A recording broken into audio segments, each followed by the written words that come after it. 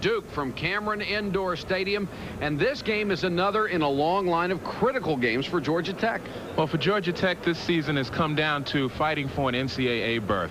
At 15-8, with teams like DePaul, Clemson, and North Carolina coming up, Bobby Crimmins has got to get his team motivated. A loss today would seriously hurt their chances. Now, Duke is a lock for the NCAA tournament. They are 21-5 already, and Thursday night when they beat North Carolina State, again, they played very well and played as a team. Well, that particular game was a tribute to Duke's depth on the bench. Here you have a void left by the absence of Billy King, who's injured, and Kevin Strickland comes in, plays a position he's not accustomed to playing, gets 10 big rebounds, and overall fills that void, which was a defensive and maybe a rebounding type of void, and he did an excellent job. Critical game for Georgia Tech, big game for Duke, so stay with us. Georgia Tech and Duke coming up from Durham, North Carolina. Right now, let's go back to the studio and John. Duke, the Blue Devils this year are 21-5, ranked 16th, 17th, or 18th, depending on which poll you like to follow. Georgia Tech is 15-8. Should be a good one. Let's get the starting lineups from public address announcer Art Chandler. Good afternoon, ladies and gentlemen. Your starting lineups for today's game. For Georgia Tech, at forward, a junior from Baltimore, Maryland, at 6'7", number 33, Dwayne Farrell. For the Blue Devils, at forward, a 6'10" sophomore from Bowie, Maryland, number 35, Danny Ferry. At forward for the Yellow Jackets, at 6'9", and a sophomore from Crestview, Florida, number 20, Tom Hammonds. And for Duke, at 6'7", and a sophomore from Fort Washington, Maryland, number 33, John Smith.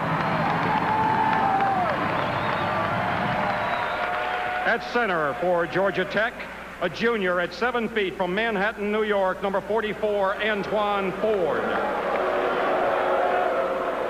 For Duke, at 7'2", and a senior from Whitehall, Ohio, number 51, Martin Nestle. At the guards for Georgia Tech, at 6'4", and a freshman from Smyrna, Georgia, number 13, Brian Oliver. And for the Blue Devils, at 6'3", and a sophomore from Mercer Island, Washington, number 14, Quinn Snyder. At guard for Georgia Tech, at 6'4", and a senior from Manhattan, number 45, Bruce Dalrymple. For the Blue Devils, at 6 feet, and a senior from Falls Church, Virginia, number 4, Tommy Amaker. Head coach for Georgia Tech, Mr. Bobby Crimmins. And for Duke, Mr. Mike Krzyzewski.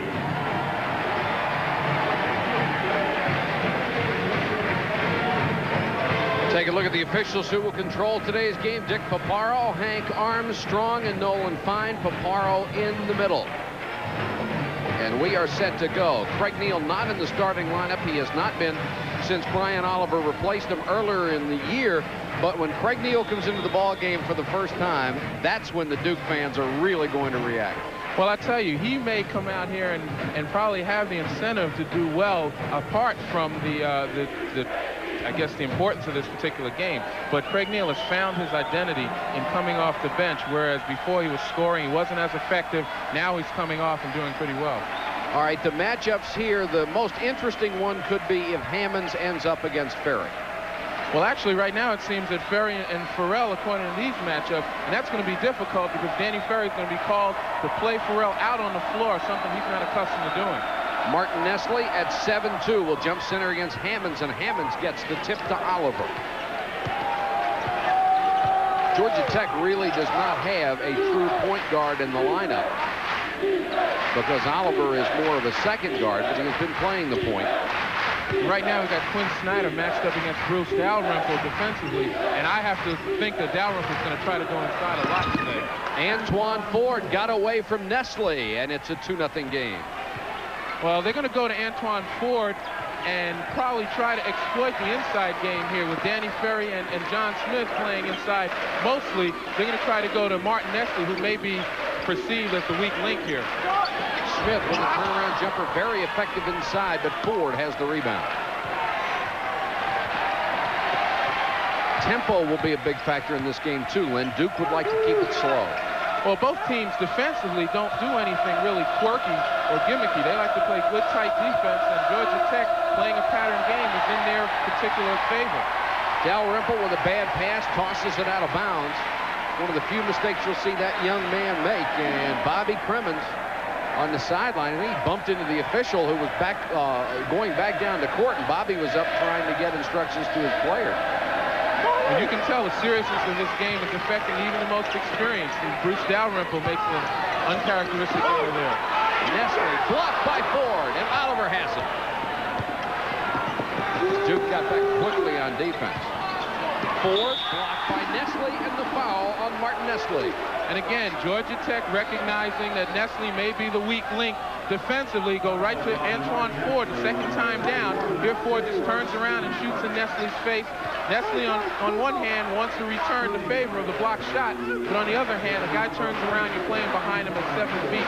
It's not going to be often that you're going to block his shot. He did get the block, but he got him with the body. And Ford will have a chance to add to his total, and does with the first free throw. 3-0 Georgia Tech. And oftentimes you've heard Bobby Cremens say that the key to this season would be the play of Antoine Ford. And Antoine Ford has been inconsistent of late. But today, if you get him on the mark and gets his confidence up, he could be in for a big day. He has all 4 Georgia Tech points, and here comes pressure. They break it to Amaker. Pulls up for 3. And Tommy Amaker has not shot well this year from that range, and they said he had a toe on the line, so it is a 2-pointer. In that instance, though, Duke decided to attack this press. They beat it, and then you attack it. You don't wait for the defensive players to recover. Here's a push. Danny Ferry shoved Farrell. That's 1 on Ferry's second team foul. And here's Farrell. Here he is moving out on the court. Ferry's not accustomed to playing people that far away from the basket. With Dwayne Farrell, he's going to have to give him a lot of room and respect to his quickness. But on the other hand, he's got to get to him because he's going to be another focal point of this Georgia Tech offense. First foul on Danny Ferry, who was just playing brilliantly during the ACC portion of the schedule. And there's another brilliant player, Tom Hammonds. Hammond's strong inside, good turnaround jump shot. This front line of Georgia Tech is going to be looking for a big day today because they're really pounding it inside. This is Nestle, kicks it back up to Quinn Snyder. That's the 3. Hammonds with a rebound. In the last dozen games, Hammonds is averaging over 17 points a game, shooting almost 60% from the floor.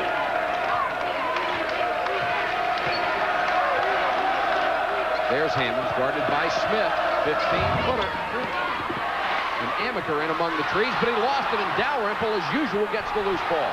And it's actually Dalrymple's presence that brings Tommy Amaker to the basket. Dalrymple and Oliver are great offensive rebounders. Ford jump hook over Nestle. It's 8-2. And there's nothing like confidence, Mike. You get a couple in, you get the things rolling, and next thing you know, you're on top of the world. First 2.5 minutes of this game, Antoine Ford has 6 points. He only averages 5 points a ball game. Loose ball knocked out of bounds, out to the Yellow Jackets. Well, Duke right now seems to be a bit tentative. It's not as though Georgia Tech is playing some type of tricky defense, but they are playing sticky defense. And John Smith that time just mishandled the pass. Oliver working against one of the best defensive guards in the country, Tommy Amaker. Hammond. And it's 10-2. Georgia Tech really burning it up to start with. Well, Mike Krzyzewski is now calling out for a pattern type of offense. He wants to get a good shot, but that was a no-no. You can't play behind Tommy Hammonds when he's in the paint. And Mike Krzyzewski also not going for his own timeout. He'll wait for the TV timeout. They get it to Smith. He's stripped on the way up. Foul is going to be on Antoine Ford. Well, here's a pass inside. Duke runs a lot of their offense, and they allow it to filter a lot through Danny Ferry. He makes a good lob pass into John Smith, who is surrounded by 3 Georgia Tech players. Georgia Tech is not about to give up the easy inside shot without some contest.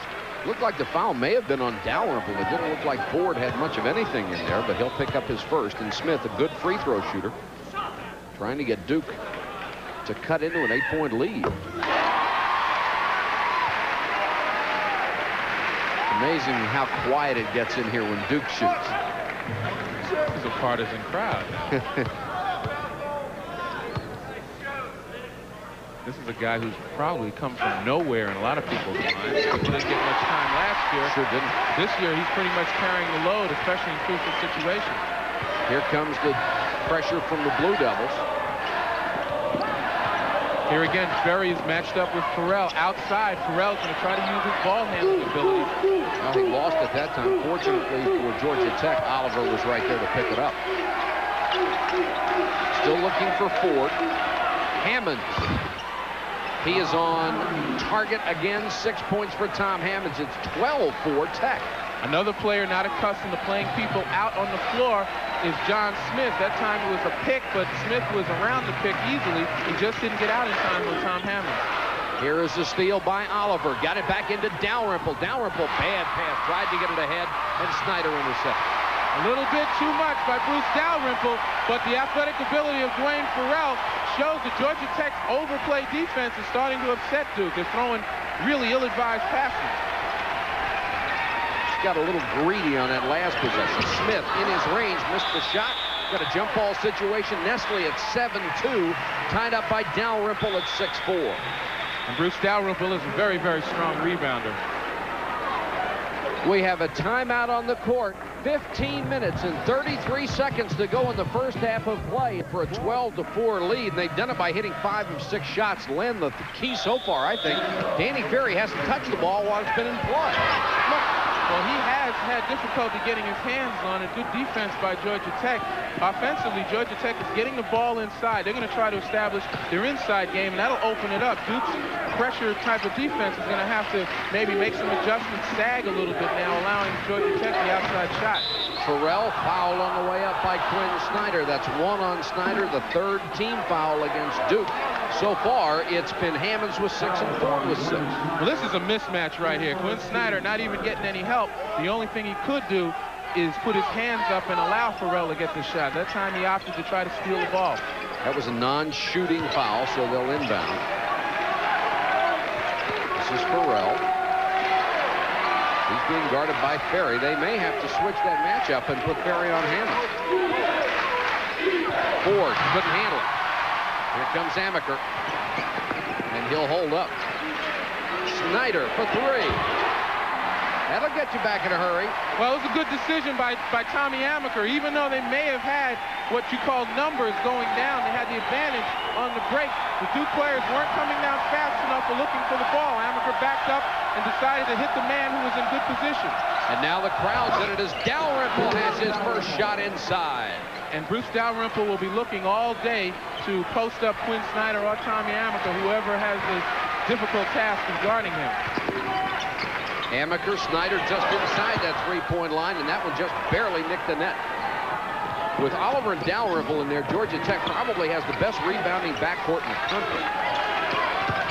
Hammonds. Nice move to get by Smith, but cut off on good help by Amaker. Georgia Tech playing very patiently right now. This is their game. They like to run the patterns. They have great continuity.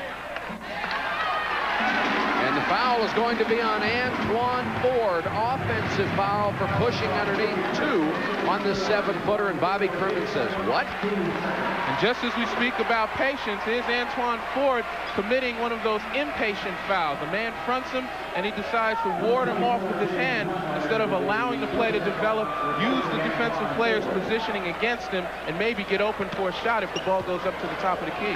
Freshman James Munlin is into the ball game. 6'11", 206 out of Aiken, South Carolina. He's played well off the bench, especially in the latter part of the season. And the importance of this game has forced Bobby Kremen to go to him early. Bobby can't take any chances right now. Amaker, bad pass, a very rare mistake by Amaker. Mike, the way this game is going right now, and you look at the character of the Duke team in this particular instance, you'd think that it was their type of need situation that they needed this game more than Georgia Tech. Wouldn't you, though? Farrell to Hammonds. Duke playing a tight 2-3 zone right now. They figure they're going to try to close up on the inside. Oliver missed, but Hammonds with the rebound off balance. He missed the follow. 3-on-2. Amaker in the middle. 3-pointer. Barry saved it. Dalrymple knocked it away. Smith gets it. A break for the Blue Devils as the loose ball went to the wide open John Smith. And it was good hustle by Bruce Dalrymple. Danny Ferry almost nonchalant in that particular recovery, but luckily a fortuitous bounce was in Duke's favor. 14-9. Duke has not gone to its bench. Hammonds, he has 8 points, and it's 16-9.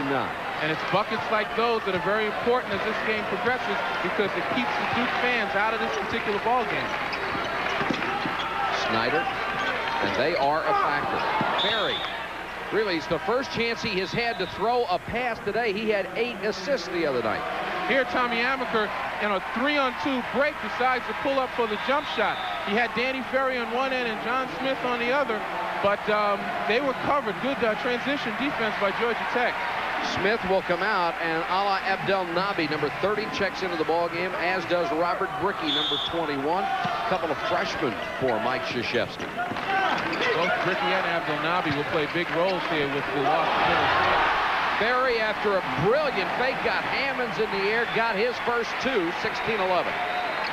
And I would suspect that Duke wants to see more of Danny Ferry playing in close to the basket, with his back to the basket. He's got to be more or less a power player today. Oliver and Dalrymple, the Georgia Tech guards. Hammond wanting the ball inside, being fronted by Abdel Nabi. Georgia Tech forced to adjust to this 2-3 zone right now. They find it a little more difficult to get it inside, but they do here. Hammonds has 10 points, and it's 18-11. And as we spoke earlier about that emotional aspect of this game, considering the altercation that Georgia Tech and Duke had the last time they met, Tom Hammonds was involved in it as well. Alley-oop to Brickey, and Amaker laid it right on the edge of the rim, and Robert Brickey has his first 2. Well, Brickey is an athlete. He's the guy that creates a lot of excitement for this team. He's one of the leaders in dunks, and that was a great pass by Tommy Amaker. They got the crowd back into this ball game. 5-point lead for the Yellow Jackets of Georgia Tech, who are desperate to win one here. Oliver for 2. And I can't mention it enough. Those right back at you baskets are the type that Georgia Tech's going to need all day if they're going to keep this lead. Oliver out of Smyrna, Georgia. Also plays excellent defense for this ball club.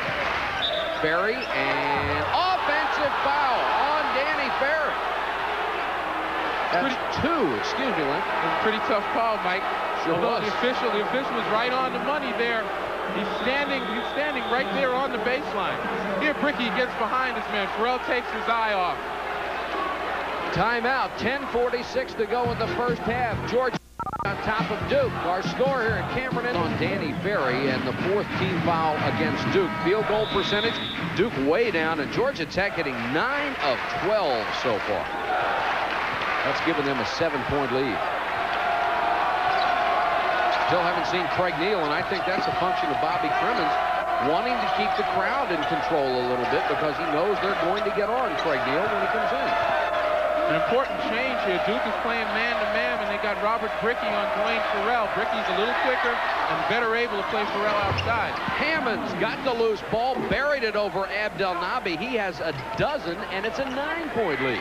And that's going to be the liability when you take Danny Ferry out, and you're not able to match anyone but Abdel Nabi against Tom Hammonds. Tom Hammonds, being a sophomore, has a great deal of experience inside. And absolutely fearless. Smith tried to touch pass, and Abdel Nabi got it. Well, I'll tell you, when you're at the high post and you know the player's a good passer, you've got to pressure that pass. If you give a player room, he's going to be able to thread the needle just in that manner. Mistake North Carolina State made the other night. They let Danny Ferry just stand back there and pick his spots, and here is Smith jumping over the top of Hammonds and committing the personal, not a good foul. Again, Tom Hammonds establishes position inside, strong. He wants the ball, and the Tech players are going to try to get it to him as often as they can. He's got the hot hand. Craig Neal on the Georgia Tech bench. We're under the 10-minute mark. Normally he is in there by now, and he's been playing very, very well. And the fans do make a difference here. Munlin outside to Oliver, and here's the whistle. The foul is going to be against Abdel Nabi inside, holding on Tom Hammonds. And Len, I think you're absolutely correct. The officials are not going to let much go before they blow that whistle today. Well, particularly inside, where all the hand play and all the contact is usually had. The officials are going to, again, set the rules, and they're going to allow the players to decide their own fate after they've set down these particular rules. Next foul, Georgia Tech will be in the bonus, and Hammonds is lighting it up. He has 14 of the 24. Well, Duke is at a disadvantage in that matchup. Hammonds has the ability of going outside, and he can play inside. Duke doesn't have anyone who can really stay with him at this time. Strickland dogged by Dalrymple, waiting for a 5-second count. Here's the steal. Oliver. Amaker swipes it. It's a 4-on-1. And they may have overpassed that one, but they'll get the foul out of Dalrymple. Well, good hands by Tommy Amaker. He starts this whole thing off with great hands inside. Here he takes away the area that Oliver wants to go, baseline, strips the ball, and now he starts to break. Head is up. He's looking up court. Here, Abdelnaby as a trailer recognizes Smith on the baseline. It was a good pass, and Bruce Dalrymple tried to at least stop the three-point play, which he does. Smith at the line. He has 5 points and has hit all three throw attempts in the first half. I knew I'd get that right if I just kept trying. 8:57 left first half. Smith hits again, and it's 24-17. Danny Ferry back in the Duke lineup. And Smith will sit in. Mike Krzyzewski, rotating his big people up front, is looking for the right combination here to put the clamps, particularly on Tom Hammonds. Even without Billy King, who's out with a broken wrist, Duke is a little bit deeper than Georgia Tech, and the foul will be on Amaker. That's one on Tommy Amaker. More importantly, it is the 7th team foul against Duke with 8:47 left. Well, Amaker is a ball-hawking type of guard. That time he got his hands caught up just a little bit and was detected by the official. But he's going to do that all day, and without someone who has the experience like a Craig Naylor Jr. in the backcourt, Brian Oliver, the freshman, is going to be left with the ball-handling responsibility. And, you know, that's a serious role to play, especially when you're up against a Tommy Amaker. Oliver is pretty good free throw shooter, 69%. Georgia Tech is the team, the best in the ACC, shooting almost 75%. Oliver hits them both. Georgia Tech not making many mistakes here in the first half. They lead by 9.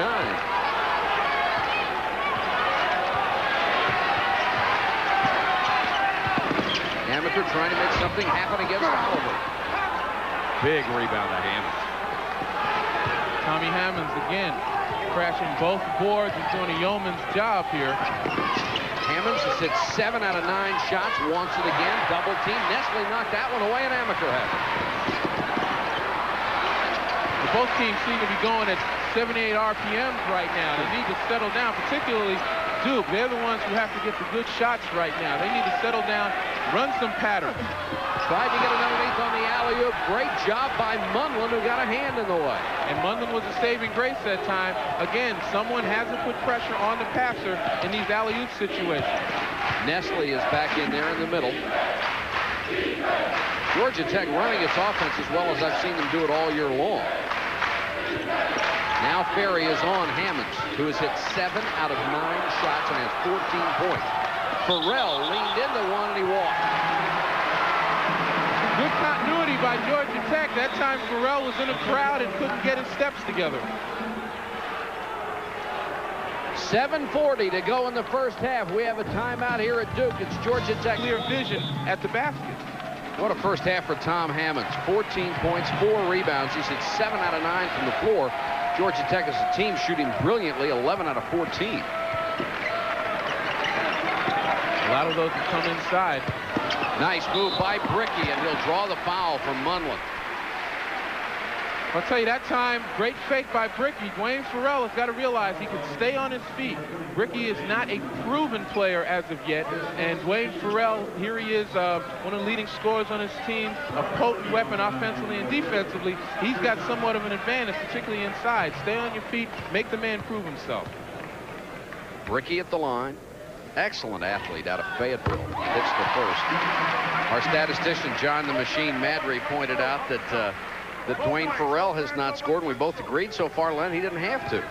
Well, no, I tell you, Tom Hammonds has been the focal point of this offense, but you know Farrell is there, and that's what's important for Georgia Tech. He's the 3rd leading scorer in the ACC at 17-9. But if you have someone who's hitting 7 of 9 shots, get him the ball. This is Munlin.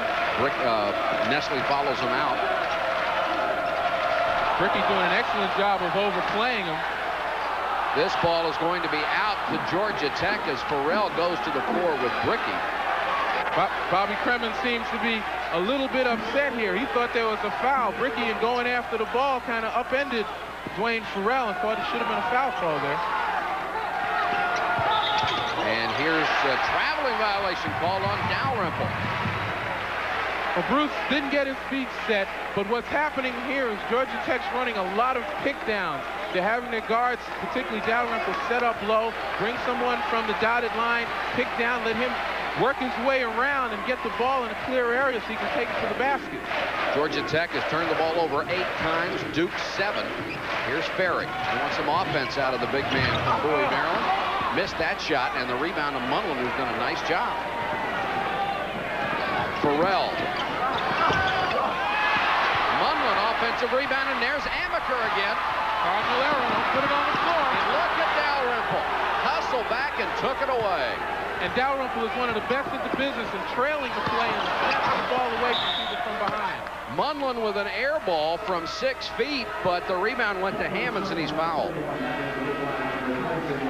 Here you see Dalrymple trailing the play from behind. He's got great foot quickness for a big guard. Nestle comes out of the ball game. John Smith is back in there, so it's Amaker, Smith, Quinn, Snyder, Strickland, and Ferry. Georgia Tech has gone to the bench only once. That was to get Munlin in for Ford.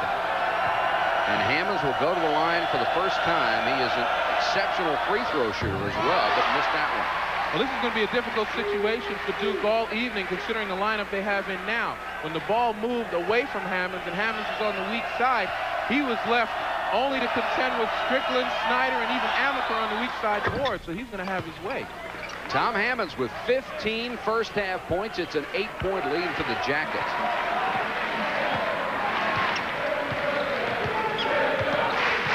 Hammonds, I think, is capable of being an all-time forward in this league. Snyder. And they call a hand check. You might have been able to hear Dick Paparo calling the foul on Bruce Dalrymple. That's his second. And again, that's another instance where you're going to see a lot of the hand play cut out by the officials right now. That creates frustration and aggravation on the part of the players as time goes on. You cut it out now and you don't have to worry about it. And Dalrymple will go out with his second foul, and that the explosion you heard with Craig Neal coming in was from the Duke fans who had planned to get on him today. He is the selected target. Smith into Neal, and Neal called for the block. Well, Craig Neal did the right thing in trying to help out as the pass was thrown over the defense. He steps in here, but he's no match for Smith. In an attempt to draw the offensive foul, he steps into Smith's path. That is the 6th team foul against Georgia Tech. Smith will go to the line on a shooting situation. He is 4 out of 4 from the line and 6 points. Comes in as a 78% free throw shooter. And this is all from a guy who hadn't had a great deal of experience last year. And it shows you what a summer can do. If you're given the opportunity and you set your mind to working hard enough, John Smith can be one of those success stories. Len, he has not proven to be a good rebounder so far, averaging less than 4 a game, but that should come in time.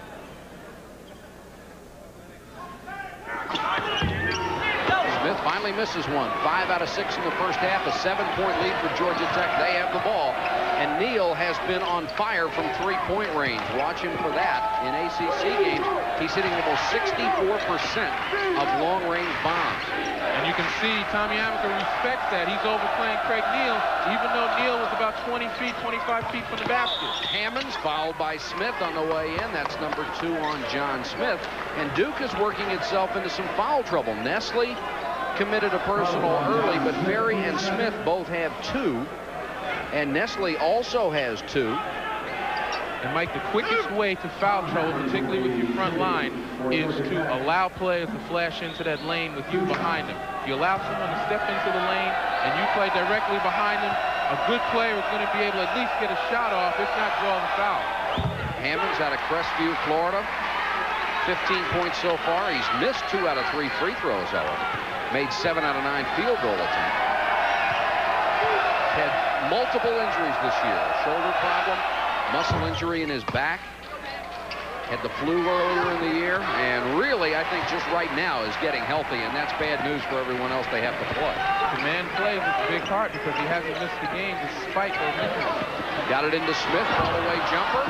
Munlin with a rebound. Duke not getting second shots. They're content with taking the quick shot, Mike. That time, Smith recognized he had 2 people on him, but instead of finding the open man, he opted to turn baseline and throw up a quick shot. 28-20, Georgia Tech, 5:12 to go in the half.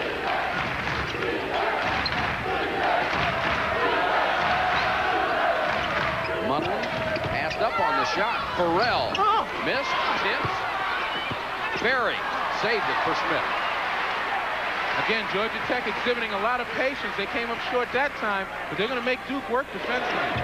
Quinn Snyder for 3, hit one earlier. Neal with a rebound. Snyder tried to swipe it from him, couldn't do it. And the opposite of that is the fact that Duke is not exploring the Georgia Tech defense. They're settling for the quick outside shot or the quick turnaround. We're down to 4 minutes, 34 seconds to go. Hammonds.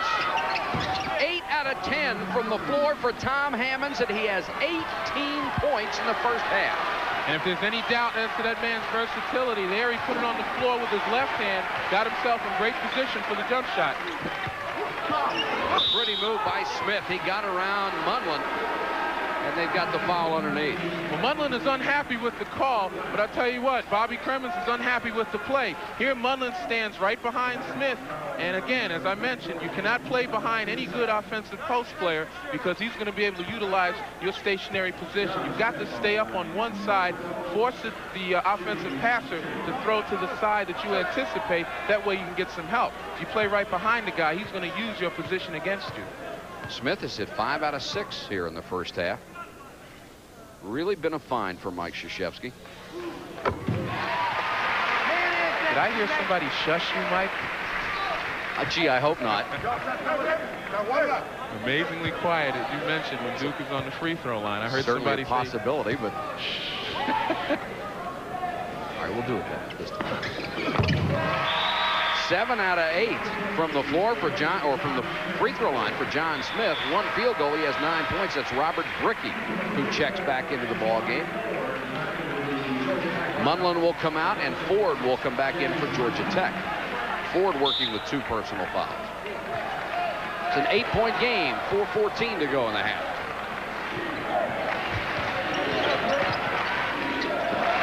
Now Neal is being guarded by Snyder.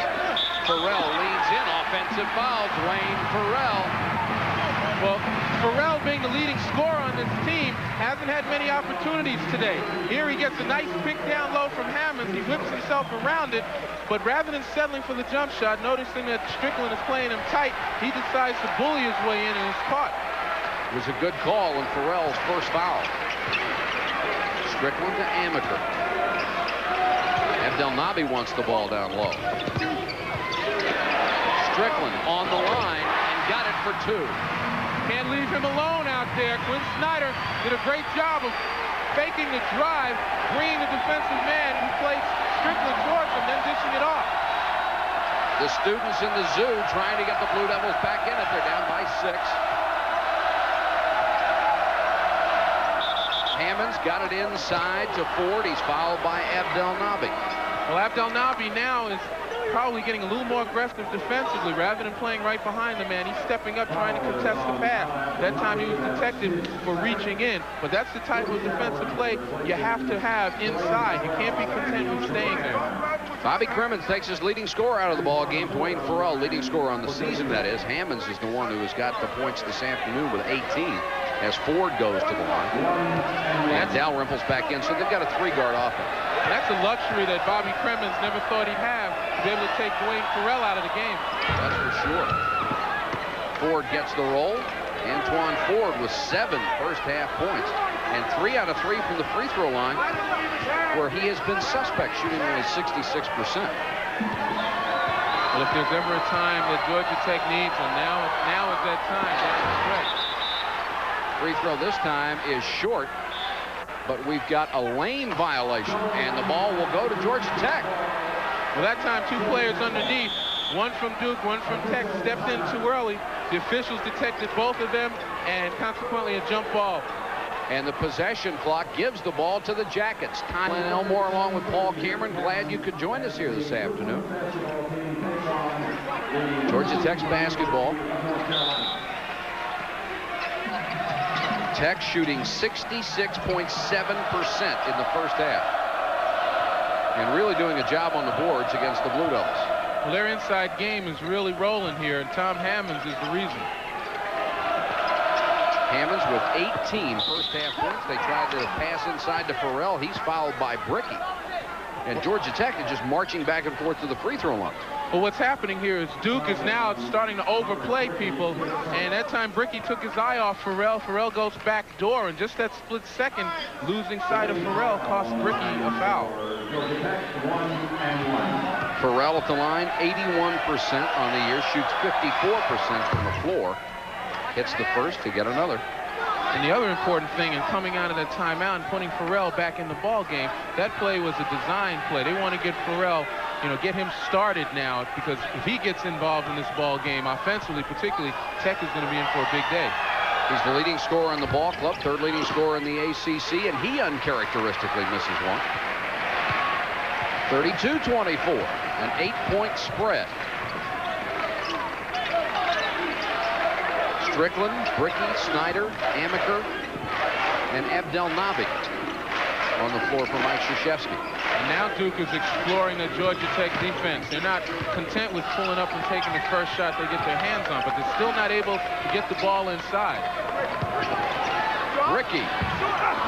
Ford came over to help out, and we got a traveling violation as Georgia Tech player Oliver goes to the bench, or goes to the floor.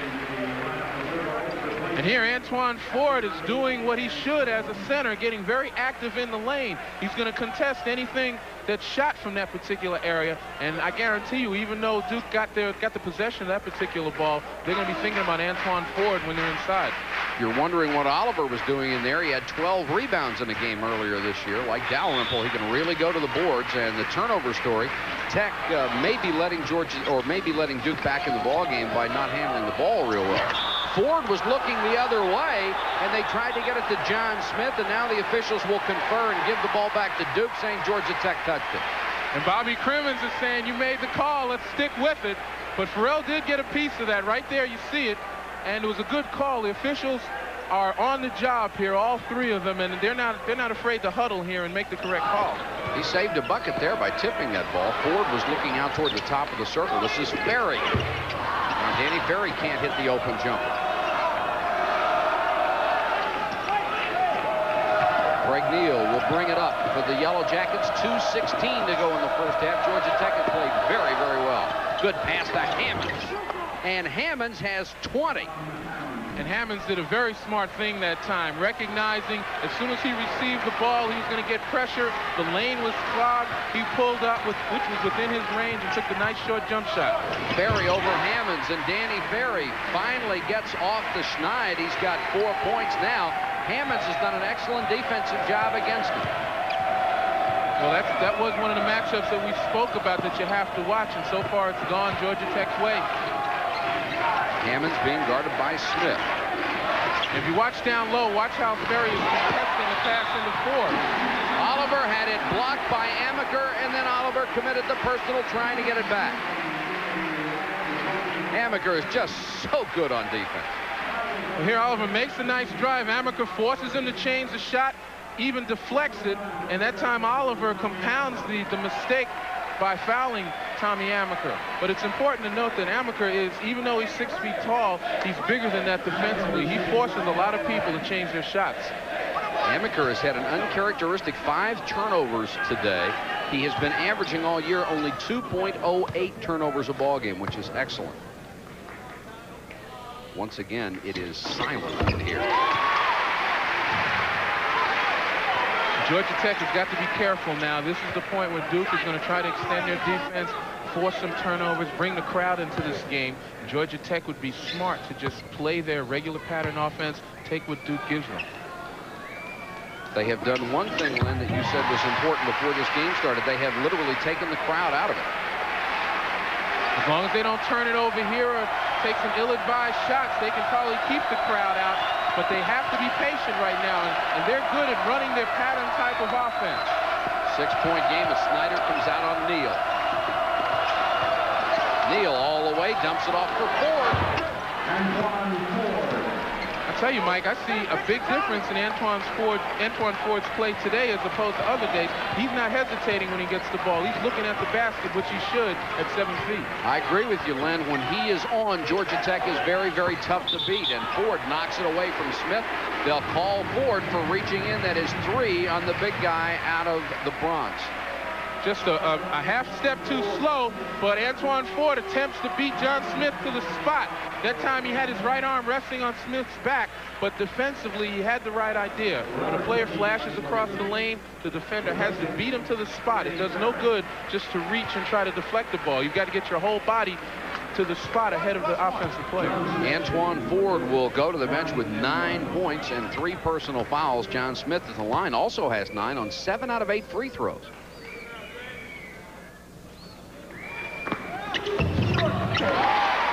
You know, it really gets eerie in here, doesn't it? You wouldn't think people with blue faces and blue hair could be that quiet. 36-29. The lead is 7 under a minute to go in the half.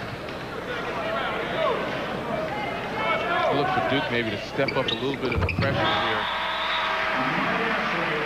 36-30. Nestle will come in. Smith will go out. Smith with 2 personal fouls. Possibly Mike Krzyzewski doesn't want him to pick up a cheap third one in the last 58 seconds. And Duke does try and pick up full court. Snyder loses his man, but got away with a little bit of a double dribble, Brian Oliver. Oliver guarded by Snyder. This is Strickland on Farrell. Hammond's now being guarded by Bricky. He has eaten everybody alive who has come near him so far today. And Georgia Tech recognizing that this might be their last possession of this half. Is going to make sure they get a good one. Craig Neal calls the play, and they're going to run something that's going to allow them to get Farrell open. There it is. Shot won't go. Rebound to Nestle. Mike Krzyzewski says hold it for 1 shot. The shot clock is off. The clock you see is the game clock. Snyder. What a shot by Quinn Snyder.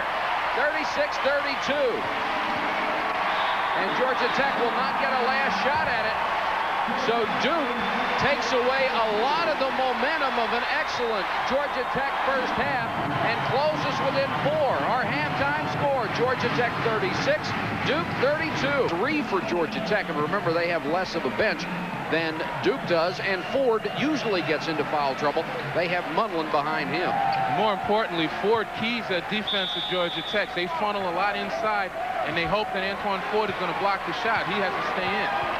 Duke with the basketball and a chance to cut into a 4-point lead. This is Quinn Snyder. Got away from Dalrymple for a second. And Snyder just airmails one out of bounds. Here Duke trying to set up a play to isolate John Smith on the side, and they just misfired on that particular pass. Look at Billy King on the sideline with that cast on his wrist, sitting beside assistant coach Bob Bender, who was quite a player in his day at Duke. Hammonds. He has 22 points. 10 of 12 from the floor. Just picked up where he left off the last time, and that's Tom Hammond's shot, so he gets it. He's smart. He doesn't put it on the floor unless it's necessary, and he's got a fine touch. Nestle. Good pass inside to Smith. Double pump. Lost it on the way up, and Hammonds has it. Well, as we mentioned in the first half, when Ford blocks shots, he forces people inside to think about him. That time, Smith, rather than going up quickly, looked around, waiting for Antoine Ford. Hammonds is on fire, and they want to get him the ball at every opportunity. That time they knocked it away, but Amaker couldn't hold it, lost it out of bounds.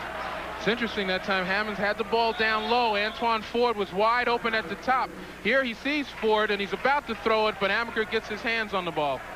Mike Krzyzewski wastes no time. 1 minute into the half, he calls a timeout. His club down by 6 with 19 minutes to go. And, Len, that's a very expensive timeout for Mike Krzyzewski to use it 1 minute into the half. Well, Coach K didn't really like what he saw out there, and he had to talk it over. Dwayne Farrell makes it an 8-point lead for Georgia Tech. That is only 3 points for Dwayne Farrell this afternoon, the 3rd leading scorer in the conference.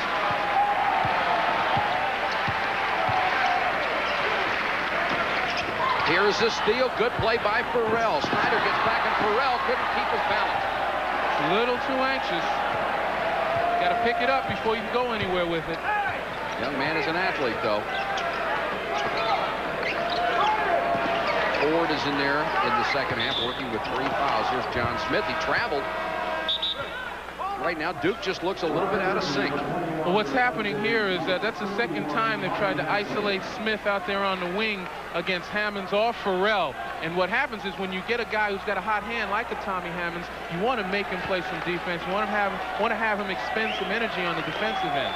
Duke has already committed 4 turnovers in the first 141 of the second half.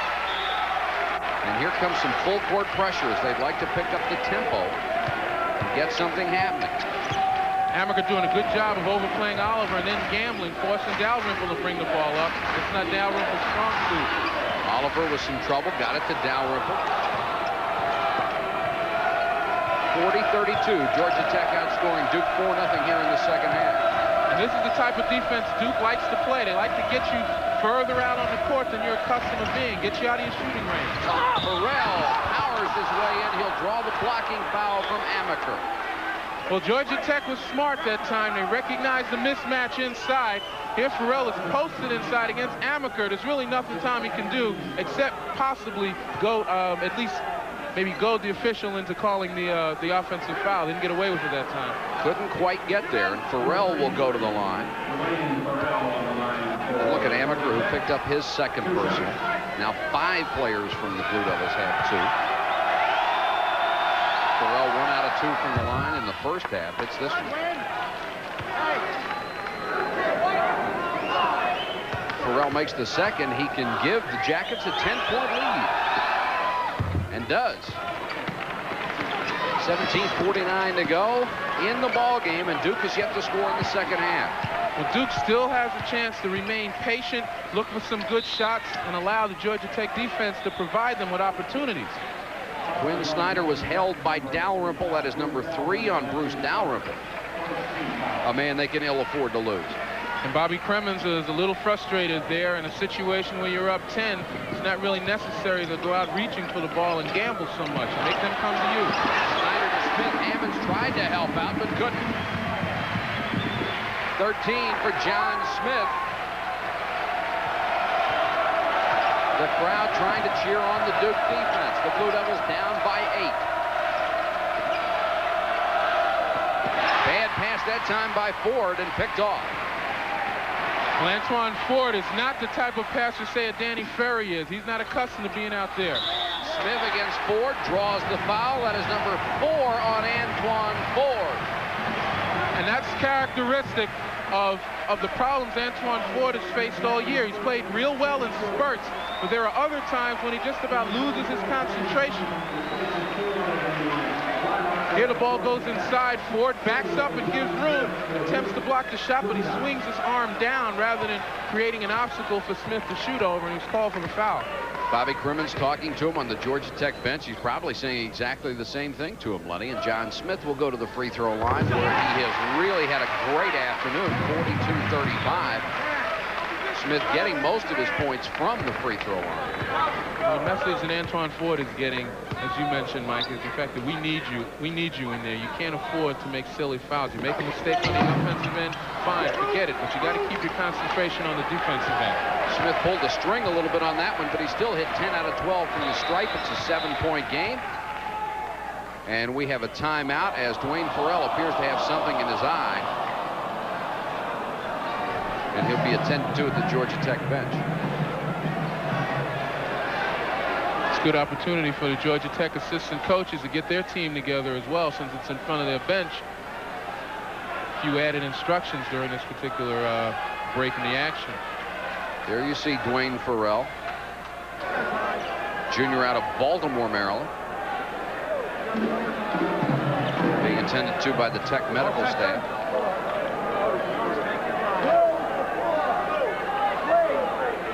Now, in a situation like this, Len, can you let him come back in the ballgame, or do you have to take him out? Well, at this particular time, I believe that he's going to have to at least he's going to be able to take the ball in, because there wasn't any, I don't think, change of possession, nor was he the free throw shooter. Gets it into Dalrymple. Dalrymple back to Farrell. Ferry on him. Farrell has not been the problem for Duke today. It's been Tom Hammonds who has 22 points. Here's Hammonds again. Finally missed one. Kept alive inside. Farrell had it blocked. Dalrymple tipped it in. Georgia Tech doing what they do best, sending those guards to the boards and crashing the offensive boards. 44-35. That's only 4 points today for Bruce Dalrymple. But he's played a big role in their lead so far today. Smith misses the shot. Officially, they are going to give that last bucket to Farrell. I could have sworn it was Dalrymple. Well, he was there, and that's what counts. I'm sure the coaches will give it to all 3 guys on the board in that particular instance. It's a 9-point Georgia Tech lead. Good patience by Georgia Tech. They're going to make the Duke defense play some defense and explore the possibilities here.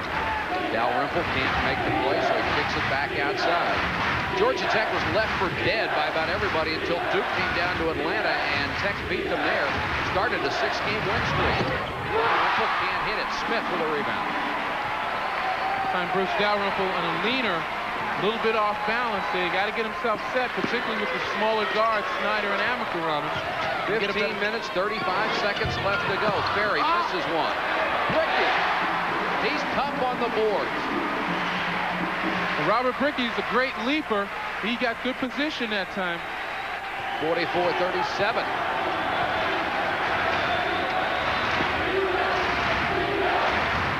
Oliver having trouble, and they got it. Amaker all over Oliver, and Oliver waving to his teammates saying, look, you got to come to me if I'm in trouble. And that's true. What happens is when you pick up your dribble, if your teammates are standing around with a defense like this particular defense is played by Duke, you're going to get a 5-second call. You have to start setting some picks. You have to execute if you're going to have to, at least if you're going to solve that particular type of defense. That time, Georgia Tech players ran to a spot and they just stood still. Bobby Crimmins gets Craig Neal into the ballgame. He will go with a smaller lineup now. Snyder guarded by Neal. Ricky has 8, and it's 44-39. Here come the Blue Devils. You're getting Georgia Tech off their feet inside. That's a mistake. You got to stay down. Make them shoot over you if you don't have position. Neal guarded by Snyder, and Neal has been so effective in the last 8-9 games coming off the bench. Smart by Dalrymple. He backs out, recognizing he's got Bricky on him, who's a little taller than he is. Shot clock is at 17 seconds. Neal, nice move. Kicked it back outside. Here is Farrell. Making Oliver on the boards. 46-39. Big bucket for Tech there. Brian Oliver and Bruce Dalrymple take the Duke guards into unknown territory when they go inside. That's their strength, offensive rebounding. The guards have to block out now. Abdelnaby into the ball game, and he travels. Boy, John Smith and Hammonds are going after each other on that end of the court. Smith doesn't back down either. Well, those are 2 pretty big and strong young men inside, and that's the kind of ball they like to play. Physicals, they're both good inside players. Strickland will come into the Duke lineup, and Bricky will get a rest. Bricky did a good job playing Bruce Dalrymple that time. Followed him around all the picks, got in his face when he turned to face the ball, face the basket. Georgia Tech by 7.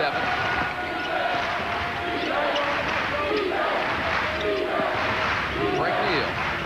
Tom Hammonds is drawing a crowd, particularly when he posts up. That's leaving the weak side kind of open. Hammonds with a running one-hander won't go. Abdelnaby had it knocked away, and Farrell is fouled by Quinn Snyder. Well, the crowd wanted a foul on the first contact rather than the second. Well, we'll see what happens right here. Here, Hammonds penetrates, throws up a shot that's not really his shot. Abdelnaby comes up with it in an attempt to get his balance and swing around. He gets knocked away, and here's Snyder fouls Farrell before he actually goes up for the shot. Danny Ferry comes back into the ball game. That's number 2, as we said, on Snyder. And Farrell will go to the line where he is 3 out of 4. Has 7 points on the afternoon. Averages 17.9. Number 3 in the conference. This is a tough situation for the officials right now, because after setting the rules in the first half with all the hand checking and the pushing, in the second half you may not be able to call it quite so close. You have to allow the players to play, and both these teams are intent on going after the ball. Farrell gets the roll on the second, and Georgia Tech pushes the lead back to 9. Every time Duke has made a run at them, Len, they've responded. And importantly, they've kept the crowd out of this so far. Snyder, who has not shot well from the floor. Bounced that one off his foot. Neal goes for the steal, got a hand on it. Snyder had his foot on the sideline. Quite a job by Neal. Credit that turnover to Craig Neal.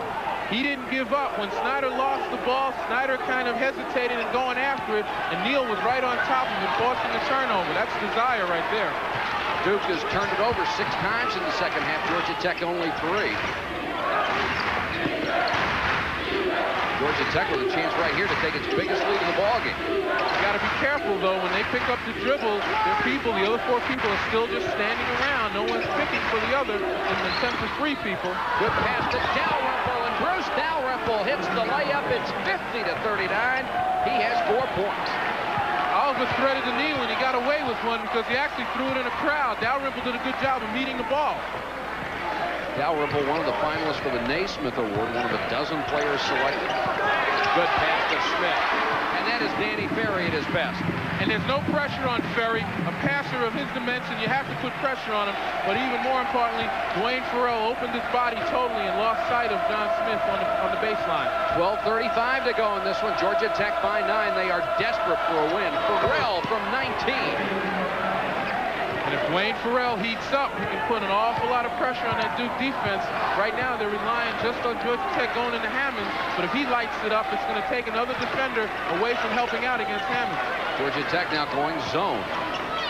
Amaker with a rare shot. He's fouled by Neal, and the basket counts. And that's the type of thing that'll make a coach pull his hair out. You don't foul the jump shooter. Here, Amaker is on the mark with the jump shot. Neal gets a piece of his elbow, and if you're going to put your hands up, that's fine, but why foul the jump shooter? You sound like you have a true disdain for jump shooters.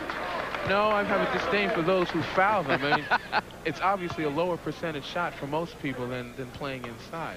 It's the type of thing that you're going to give him his chances. If a guy's shooting 40-45% from outside, get a hand up and decrease his opportunities, but don't give him a gift on the free throw line. Good point. 52-44. We're reaching the 12-minute mark here in Durham. Oliver finds the open man. Now Neal gets it. He'll bring it back outside. May have been one pass too many that time. Farrell had an open jump shot after Georgia Tech had beaten Duke's double team. Neal to Farrell. Basket counts, and he's fouled. And that shows the athletic ability of Dwayne Farrell. Not only does he have good hands and good concentration, but he's a strong player once he gets it inside. Here he drives baseline. He's got somebody, John Smith, grabbing at the ball, but he's had enough upper body strength to kind of horse that ball in. That's 3 fouls on John Smith, and Mike Krzyzewski wants to talk to him. He sends Quinn Snyder back in the ballgame for him. I think Coach K is going to tell John a little bit, give him a little bit of a pointer on crossing the lane on those types of plays. Danny Ferry was caught on the high side of Farrell. Smith stood there and watched until Farrell got his hands on the ball. You got to get to the spot ahead of the offensive player. Farrell, as you see, has hit 5 out of 6. Now make it 6 out of 7. So they countered the Duke 3-point play with a 3-point play of their own. Timeout with 11:46 to go. Georgia Tech 50. Duke's back into a man-to-man now. Neal, nice pass to Dalrymple in the lane. The basket counts, and he's fouled. And Tommy Amaker just a little too late. Bruce Dalrymple flashes into the lane. A great pass by Craig Neal. That will be number 3 on Amaker. 4th team foul against Duke. Georgia Tech has also committed 4 in the second half. He reached the bonus at 7. And Dalrymple with 6 points will go to the line. He's become a much better free throw shooter during his career and during this year. Makes the 3-point play, and the lead climbs to 12. The story offensively today has been 20 points in the first half for Hammond, 13 points in the second half for Dwayne Farrell. Ricky somehow got through that tangle of arms and scored. Well, speaking to that point, Mike, as far as the offensive game for Georgia Tech, one of the reasons is in the second half you make an adjustment on a player like Tommy Hammond, you provide some help, but when you do something like that, you got to give something up, and Dwayne Farrell has exploited that. 9:23 and counting from Durham. Neal for 3. Got it. Craig Neal shooting From three-point range, almost 65% in ACC games. He had 5 out of 6 the other night, and the lead is 13, the biggest of the game. Bricky, he is so tough inside. Well, that was pretty smooth right there. Bricky faked the pass inside, drew the defender's hands up, and even had one of them turning their head, and he winds up taking a short jumper. Oliver, who has played so well for Georgia Tech at the end of the year. Sorry, Mike, no one's moving again for Georgia Tech. They got the steal, and Amateur goes to Strickland, and a blocking foul on Dalrymple. And Dalrymple really upset about the call. That's his 4th. And I'd have to say, Mike, that's a pretty tough call right here. Amateur on the break, finds Strickland. Dalrymple actually was under the basket.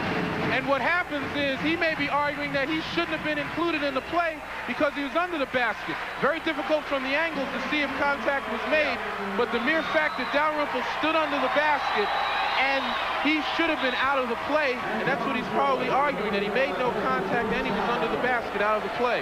Well, whatever it was, wasn't much, and Dalrymple, really upset, will come out with his 4th personal foul. Antoine Ford will check back into the ballgame. The lead's been cut to 9. Strickland could cut it to 8.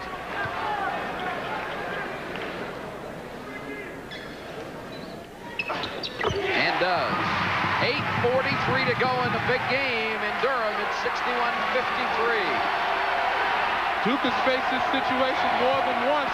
When they played Maryland earlier this year here in Cameron Indoor Stadium, they were down about this point, and they extended their defense, forced Maryland to a lot of turnovers, and ultimately won that game. Here they're doing the same thing. They're going to get out now and put a lot of pressure on the ball handlers. Farrell, and he is fouled by Strickland.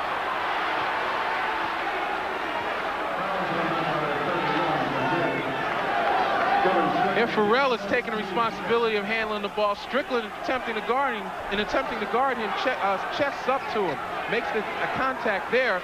In a normal game, it may have been inconsequential, but in a game like this, there have been a lot of inconsequential fouls in this game. And we have a timeout called by Georgia Tech. 8-12. It's a big night or afternoon out of Tom Hammonds, who had 20 in the first half. Farrell misses the tip-in on the inbounds play. Well, the play before, Georgia Tech was forced to call a timeout because they couldn't get anyone open. That time in a play set up specifically for Antoine Ford, they couldn't get it to go down. Smith inside, Ford with 4 fouls, and John Smith buries the jumper to cut it to 6. The Blue Devils making another run. Smith has 18. Well, Ford is now the weak link defensively for Tech with 4 fouls. That time he did what he should have been doing all game. That is, stay on his feet, force the play to shoot over him. John Smith is an excellent jump shooter. Farrell, good pass to Hammonds. He's fouled by Smith. The crowd thought he had the block. That is 4 on John Smith. Well, here's a good pass inside. Seeing he was double-teamed, Smith was caught in no man's land. Looked like a pretty good block, but the officials say that they got him with the body, and who am I to argue? Boy, you got out of that one easy.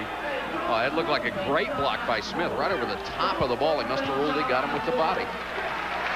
Dalrymple comes back in. Unusual. Bobby Crimmins playing with 2 guys out there with 4 fouls. He can put Munlin in if Ford fouls out. He has no one to replace Dalrymple. Tom Hammonds, 23 points. His career high is 25. He got that against North Carolina State. Good look at Dalrymple. Looking at Bobby Crimmins' options, if he can keep this spread going down to the last few minutes, he may be able to afford to put in a 3-guard offense using just Farrell and Hammonds. That'll give them a little better ball handling inside against that Duke pressure. Amaker for 3, way off. Strickland, offensive rebound. To Smith, he lost the ball. Dalrymple tied him up. The possession arrow will give it to Duke, but Dalrymple, man, if a ball is loose, number 45 gets his hands on it. Well, I tell you what, John Smith wasn't ready for that pass. Here Snyder looks around trying to hit someone.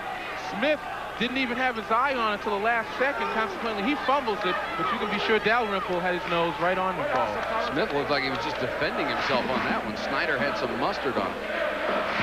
Take a look at the fouls. Ford and Dalrymple with 4 for Georgia Tech. Smith with 4 for Duke. I having Dalrymple in there is a tribute to his experience. And he's gone now. And that is going to be the 5th foul on Dalrymple. And Bobby Crimmins doesn't like it one bit. I don't know, is this reverse clairvoyance? I was just going to say, it's a tribute to Dalrymple's experience. He knows how to defend without fouling here, and he's needed, but here he gets detected for a hand check. And that's a pretty tough call for a guy of Dalrymple's stature to have a call which is basically a hand check, to have that go against him and actually take him out of this game for the remainder of the game. Strickland may have gotten away with one there because he was pushing off with that free arm, and they called it on Dalrymple. He is gone with 7:14 to go in the game. Ferry, three-pointer, and the crowd will light up. It's a 5-point game now. And now Georgia Tech will be hard-pressed to find some people to go through. They had explored the inside very well, but now Duke has made an adjustment and clogged the inside up. Amaker with a steal, but we've got a whistle, and Dick Paparo said he stepped out of bounds. Again, Duke is really extending their pressure. They're chasing the ball from behind, and here Tommy Amaker leaves his man, steps behind, and knocks the ball away from Dwayne Farrell. Great play by Amaker. They said he was on the baseline. Amaker is just cat quick. Georgia Tech has not been able to get the ball inside lately. That's the adjustment Duke made. They recognized they were getting killed in there. They're going to force Georgia Tech to beat them from outside. It's going to be real important now for Tech to execute. You set a pick, you got to make sure you pick the player. Farrell with a tough bank shot. Dwayne Farrell has 16 points. He's going to be the man going down the stretch for Tech, and Duke is going to be aware of that. 65-58, 6 minutes, 12 seconds to go in the game. Good defense inside by Tommy Hammonds, fronting Danny Ferry really well, not allowing him to get an open position. Amaker from long range, 65-60. Dangerous pass by Neal, but gets it to Oliver. Bad pass by Oliver. Ford just sort of turned around like, who's that for? Well, with a freshman at the point, it may be a position for Georgia Tech where they seem to be losing their poise right now. They've got to get somebody in there who's going to lead, and they've got to get all 5 people aware of what's going on, because Duke is making its run. 5:35 to go in the game. The Blue Devils within 5. Three-pointer by Strickland. Ford had it taken away by Ferry. It's a jump ball situation. Possession arrow. We'll give it to Georgia Tech. Duke has come out with a renewed sense of confidence right now. The ball goes up, and they're really going after it. Tech is going to have to screen off. And we've got a timeout. 5:22 to go from Cameron Indoor Stadium. 5:22 left in this game, 65-60. Georgia Tech, the Jackets have the basketball. Duke is on a 12-4 run over the last 4 minutes to make a game of it. Duke has extended their defense. They got some good man-to-man pressure on the ball handlers of Georgia Tech. And Tech right now, while they can't sit on a 5-point lead, they're really going to have to really execute here. You joined us late. Bruce Dalrymple fouled out of the ball game with 7:17 left. And just the opposite of what I said. They're going to try to sit on and run that clock down just a bit before they start actually looking to the basket. Ford to Oliver. Shot clock is at 11 seconds. They get it to Hammonds. And Hammonds is fouled. Duke bailed Tom Hammonds and the Georgia Tech team out that Sure time. did. The ball was thrown in with a limited amount of time on the clock, less than 5 seconds, and Ferry commits the foul. Here you could have forced Hammonds into a shot with 2 people on him. Now you've given him 2 free throws. At least 1. Hammonds with 24 points. A chance to set his career high if he makes both free throws. 4 out of 6 from the line today. An 85.1% shooter. Got it. Tied his career high at 25. Brilliant ball game for Tom Hammonds. Only a sophomore out of Crestview, Florida. And you can see in the second half, only getting 4 opportunities. is Tom Hammonds, and that's a tribute to Duke's adjustment here. They start to send 2 and 3 people at him. Hit both free throws. The lead goes back to 7, and Georgia Tech has responded to every Duke run of this ballgame. Strickland guarded by Neal. Amaker has Oliver on him. Georgia Tech's defense is just a little looser right now on the outside, trying to tighten up on the inside, take away the easy buckets. They're going to make Duke hit their outside shots and earn this victory. Ferry for 3. Danny Ferry has hit a couple of those. He has a dozen at 67-63. And all it takes is one play like that to bring Tom Hammonds out and force the inside to open up. Fans wanted a backcourt on that one. The Duke bench was up, too. Here again, Georgia Tech is content with trying to run the clock down, start their offense with about 10 seconds. And here's another foul, this one on Strickland. This has been a very tightly called ball game. And with Duke, maybe they can find the key. When Georgia Tech decides that they want to run that clock down, you can always tell because they bring Antoine Ford out to handle the ball. He's not normally a ball handler, but he is a pressure relief. And if you see Ford handling it, you can bet that they're going to try to run it down, so you may want to even leave him open. Farrell, 6 out of 7 from the line, 16 points. Ferry with a rebound. It's a big free throw there, the front end of a 1-and-1. 4-point game, we're down to 3:40. Now Duke can set up and run its patterns and try to execute. Here's the steal to Farrell. That is not the execution Mike Krzyzewski wanted. That was a telegraph pass, Mike. Danny Ferry held the ball over his head and just looked inside. Foul on Amaker is his 4th, and Mike Krzyzewski leaps off the Duke bench. He said Oliver threw an elbow. And now both coaches are going to wind up working the officials. As we mentioned earlier, it's a tight situation. There was a little contact there between Oliver and Amaker. It went Oliver's way this time, but you can bet both coaches are going to be working the officials now in this last 3 minutes and 21 seconds, recognizing the difficult situation they're in and the fact that this has been a very closely called game. 6 points for Oliver.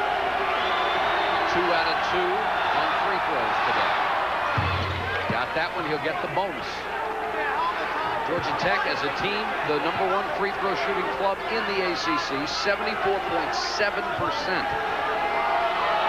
And with 3:21 looking ahead, you look at the Duke team as far as three-point shooters, they've been pretty accurate today. They've only got 2 or 3 real threats, and Danny Ferry has hit a couple today, isn't one of them. Georgia Tech has hit 20 of 24 free throws. Smith, who has had a great ball game, missed that one. Whistle and a foul, Craig Neal. That's 3 on Neal. If this goes to overtime, we may not have enough players left. Here Smith gets a nice turnaround jump from the pass inside. Neal uses Quinn Snyder as a step ladder that time. And he got to the top rung. Al Rimble has already fouled out for Georgia Tech. Ford is playing with 4. This is Snyder, 76% free throw shooter. Rimmed out on him, knocked out of bounds. The official's looking for help, and he'll give it out to Duke. Last touch by Hammonds. Tommy Hammonds has got to put his body on the man inside. Got to block him out and grab the rebound. That time was contested. 3:09 to go in a 6-point game. Georgia Tech has had trouble in a lot of the close ones this year. Bricky is being guarded by Ford. Good pass to Ferry. What a steal by Farrell, and they'll call Dwayne Farrell for the foul to get the steal. That is 2 on Farrell. Well, Farrell made a really good move to get there, anticipated the pass. Ferry used his body well, and it probably slowed Farrell's progress to the ball and created the contact. If Ferry hadn't turned his body to screen Farrell off, Farrell would have taken that ball cleanly. So Ferry will go to the line. 12 points today. He averages 14. This is the first trip to the line. 83% shooter, and he gets the first. Smith and Hammonds are going after each other, and the officials are talking to them. That time Smith took a crazy pass to the basket. Hammonds is going to be aware of that this time. Ferry hits them both. 69-65, 2:58 left, 14 for Danny Ferry, right on his average. Now Oliver's got to do a good job of clearing so that Amaker isn't able to help out, but he does switch. Amaker wanted to spring that trap. Ford, bad pass. Snyder just out-hustled Farrell and got it, then he traveled. Lost the handle after a good hustling play. The Georgia Tech players, it seems like their concentration is divided now. That time the pass thrown by Ford seemed to surprise Brian Oliver, and then when the ball was loose, Quinn Snyder was the only one who reacted quickly enough. Approaching the 2:30 mark in a 4-point game. Neal with a great defensive player, Amaker on him, gets it to Oliver. Nice pass, and Oliver hits a big shot. And that's what we mean by moving without the ball when your player picks up the dribble. With Duke's type of pressure defense, if you stand still, you're dead. If you go back door or you set a pick, you might free someone. 2:13 and counting, 6-point lead. Snyder trying to cut it in half and can't. Farrell gives it up to Neal. That time Farrell did a great job of blocking out Danny Ferry. Georgia Tech now is concentrating on the little things, blocking out, on seeing the ball. Antoine Ford wide open. Ferry got there late. It's an 8-point Georgia Tech lead. And Antoine Ford with his first bucket of the second half, he has 11. And this is the time Duke is going to have to set up someone outside in three-point range. There's Ferry. I think that's 3 three-pointers in a row for Danny Ferry. He cuts the lead to 5 points. Time now becoming a factor with 1:40 left in the game. There's a timeout at Cameron. A lot of coaches to develop quick-hitting plays just like that. There you see the timeout situation, and it goes counter to everything they've done their entire career trying to go inside. Now they got to work on things to get people outside. 5-point game. Danny Ferry has gotten Duke back in it with 3 3-point shots. Neal guarded by Strickland. You see the clock in the lower right-hand portion of your screen. Georgia Tech really concerned about the time much more than scoring, although they'd love to score. Well, if they're going to spread it out like this, again, as soon as the dribble is picked up, people have to come and meet the ball, or if they're overplayed, they've got to go back door, and the passer has to be aware. Shot clock's at 10. Neal, nice pass, gets it off to Hammonds. Hammonds last touched it out of bounds with 59 seconds. That one could have put it away. And the danger in running the clock down to the barest of seconds is the fact that when you finally get it in the shooter's hands, he may not be on balance. He may feel rushed, and that's what happened to Tommy Hammonds that time. 53 seconds to go. Does Duke go for another three-pointer? They're down by 5. Amaker walked. And Mike Krzyzewski is telling the official who made the call that there was another official in better position to make that particular call. Standing right beside him, in fact. But that's why they have 3. That's right. Otherwise, they'd need only 1. Here's the situation. 48 seconds left. Georgia Tech is up by 5. We are quickly reaching that point when Duke may have to foul. Neal, he's got a 2-on-1 if he wants it, and he's fouled by Amaker. Amaker did a good job going for the ball, so it's a 1-on-1. That will be 5, however, on Tommy Amaker. He is fouled out of the ball game with 45 seconds left. Bruce Dalrymple fouled out for Georgia Tech a long time ago, 7-17. The thing about Neal, he has not missed the front end of a 1-and-1 this year.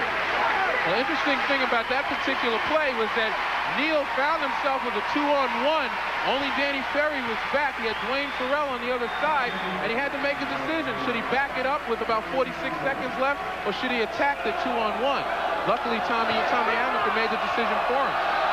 Neal with 3 points on 1 3-point shot. Hits the free throw. Big shot there, 74-68. I would think Bobby Crimmins would think he made the right decision pulling it out. Well, there are 2 schools there. You know, you want to take, if you're given an opportunity, you want to take advantage of it. But now, after the 2 free throws. Looks good, doesn't it? 75-68, 39 seconds to go. Snyder, three-pointer, wouldn't go. Bricky, follow, good.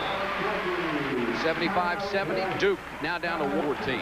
Well, you can't say that it didn't have the opportunities, but Antonio, they would go to 16-8 overall, 7-5 in the ACC. The conference standings are almost meaningless because if you're 4th or 5th in the league, you end up playing each other anyhow. But a win here for Georgia Tech not only makes people open their eyes a little bit as to their predicament. They've got one of the toughest schedules in the nation, and at 16-8, they still have an opportunity. Pass inside will result in a jump ball situation. No, it won't. It will result in a foul on Dwayne Farrell. And that's a tough play. They got Antoine Ford taking the ball out of bounds, who cannot be the best passer on that Georgia Tech team. And what the mistake that he made was that he threw the ball up for grabs. Instead of throwing it over Dwayne Farrell's shoulder, allowing him to go get it, he just threw it up for grabs. And you can't have that. The game's not salted away yet. Both teams have been brilliant from the free throw line. Duke 18 of 21, Georgia Tech 24 of 28. If there was ever time for a block out now for Georgia Tech, this is it. Missed the front end of the 1-on-1. Ford with a rebound, and Neal is fouled by Snyder. That is number 4 on Snyder. More importantly, the clock is down to 8 seconds. Georgia Tech with a 5-point lead, and you can put this one in the books for the Yellow Jackets. They have won their 16th, and Len, probably the most important win they've had this year. As you said, very critical for them in the NCAA. All they have to do tomorrow is fly to Chicago and play DePaul on the road. Then they play at Clemson, and then they have North Carolina in the Omni. Nice way to finish, huh? Well, playing 3 ranked teams, particularly the #1 team in the country, or arguably so, has not been one of the sweetest parts of the schedule for Georgia Tech. But this gives them some confidence. They can more or less relax at DePaul and play some basketball, explore some things, knowing, again, that the NCAA tournament people are going to consider their tough record.